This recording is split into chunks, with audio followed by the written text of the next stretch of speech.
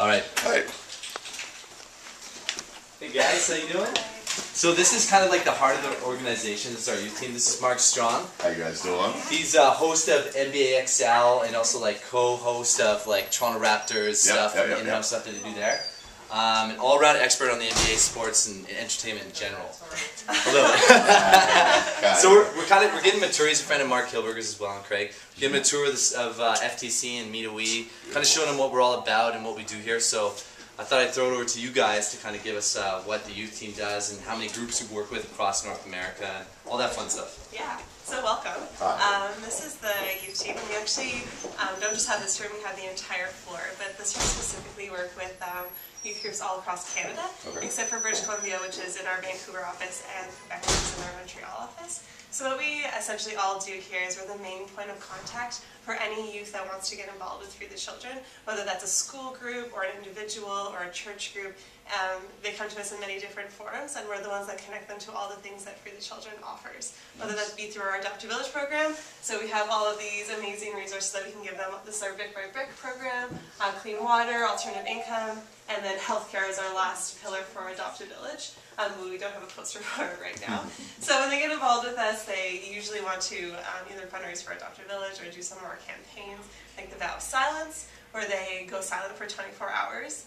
They can't talk, there's no texting, no Facebooking, no anything. That's a test. Yeah, it's really hard. It's the teacher's favorite one. Yeah, I don't doubt it. And parents too.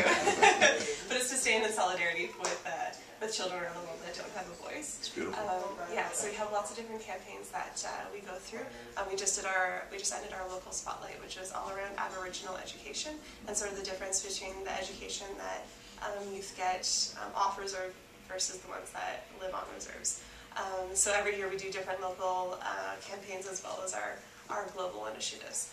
So we work with about 3,500 groups. That could mean that's thousands and thousands of youth, because that could either be 100 youth in a youth in action group or one. So we work with hundreds of thousands of youth all around Canada, and you'll probably go to the back and they work with all of our American and international groups. And we get to go to our schools, we get to do speeches, we get to do lots of different things, workshops, and just get them involved with all the things that Free the Children has to offer. How does one get involved to be part of this operation? They come through different ways. A lot of times they hear someone speak, like a Craig or a Mark or a Michelle or different things like that. And then we get contact cards through them and we call them, or sometimes they just find us through websites and they sign up through our campaigns that way. And then our big one, of course, is We Day, and a lot of youth come to our We Days all around Canada. We got 5 next year. Yeah, it's actually, crazy. It's amazing. 6 maybe. Yeah, thousands and thousands of youth go to these. And that's really how they plug in through our Canadian groups. So yourselves, you guys are youthful. You guys aren't a group of older people that are trying to help young people. We're all like which is the first thing that was really, really impressive for me. First time I heard of We Day and whatnot, and I talked to the guys as well, Mike and Craig. And I was like, Mark, you guys don't understand how just the vision and the actual, what's the word I'm looking for? Just the spotlight of youth helping youth in this massive way is so inspiring. Because it's one thing for a parent to tell you what to do. It's another thing for your peers to show you what to do as peers. So I thought it was amazing. So when I asked actually how does one get involved, I'd like to know more how does a youth like yourself get involved in helping youth? How can somebody become part of this little office that you guys have going on? We all have different backgrounds. A lot of us, some of us I think in this room actually were a part of Free the Children in our own high schools or elementary schools and found out about it that way. I myself have a poli-sci degree. I went to the University of Ottawa and went abroad volunteering and working with different NGOs, and I came back and got connected after I did that. But we all have diverse backgrounds, which I think is why it's so fun and so interesting to work here, is because we all came through it in different ways. So you can come from any background. Totally, it's funny because you can trace back like how everyone got here. You know, one of us either saw Craig speak, and Craig like wrote on a card like, check us out, you know, email Rand and HR, and maybe, you know, and it's like everyone has their own story about how they came here, and you know, young or old. So but it was on your own initiative that you decided to go follow through with it and be part of it, which is beautiful. It's great. Yeah.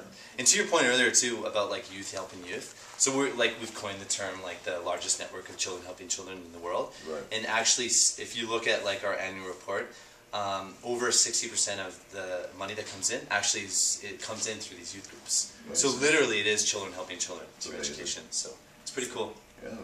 And the work that's happening overseas has actually started to manifest in their own countries. So we've actually been able to have groups in Kenya and in Ecuador supporting school groups in that country, the work that we do in that country. So it's really amazing. So you've had like offset headquarters doing their own thing without having to be there. They're facilitating themselves through your influence. Yeah. That's brilliant, man.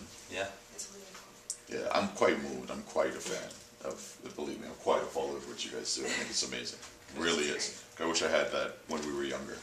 I'm glad to see that you guys are doing it. I think that's the most common statement in this room too, is like talking about We Day. We just had a Youth in Action Summit, which is like a conference for youth as young as 10 and as old as like grade 12 and that sort of thing. And they all came together, got to meet the students who are like-minded. It's kind of like a smaller version of We Day, but they get to do workshops and interact with one another. And there's like this panel, and we were all just like, oh, we had this when we were younger. Like it's and it's really interesting because they all recognize how lucky they are to have these opportunities as well, and to interact with one another. And like, I had a student come up to me. She came there on her own and had like a list of emails at the end of the day. She's like, look at all the friends that I made. This was incredible. Cool. She's like, we're gonna get together and come up with ideas. It's like a global student council. Yeah. You know, because I knew for me, student council was kind of whack. Right? I didn't even like student council. I mean, people that were in it, I didn't diss them per se, but I just was like, I wouldn't join student council. But I understand now the importance of the body of student council, and now that it's like this looks like a global student council. That's why I think I'm so interested in it, because maybe I missed the boat on liking student council then, and now I like it. Well, that's a great thing about working with youth is that they are idealistic. They you know, they don't think like, you know, when you're 30, 40, you start to think like, you know, you can't change the world in a positive way. Right. Like when you're young, you really believe it. You know, and that's what's great about this place. Yeah. So keep up the energy, keep up the life, keep up the, Yeah. all that stuff. You guys have like a very good vibe in here, and I appreciate that. Yeah. Thanks, guys. We'll go back to Thank you. Cool. Take care, guys. Oprah Network. Yeah.